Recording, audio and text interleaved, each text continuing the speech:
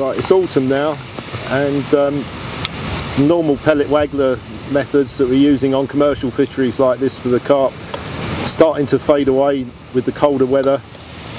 The fish, I think, require a little bit more finesse at this time of the year, so I switched to a normal 13-foot float rod and a conventional insert waggler like this, toning everything down, so slightly lighter hook lengths, smaller hooks, still banding a pellet, feeding pellets with a catapult regularly, but not as heavily as you would in the summer. The kind of rod I use for this is a 13-foot Hardy Supero 13-foot extreme float, which will handle anything in my book, and today it's proved its worth in the sense that I've had carp to nearly 20 pounds and about 50 pound of fish in the first couple of hours of fishing. I'm fishing just on the deck, tight over to the island over there, and I'm catching fish that I don't think you'd catch on a normal shallow set pellet waggler at this time of the year.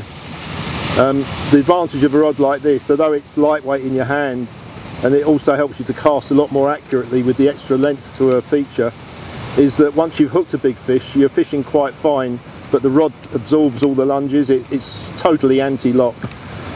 So I'm getting away today with a .16 hook length and a small 16 hook, but landing some very lumpy carp. I've had several double figure fish and quite a few smaller fish.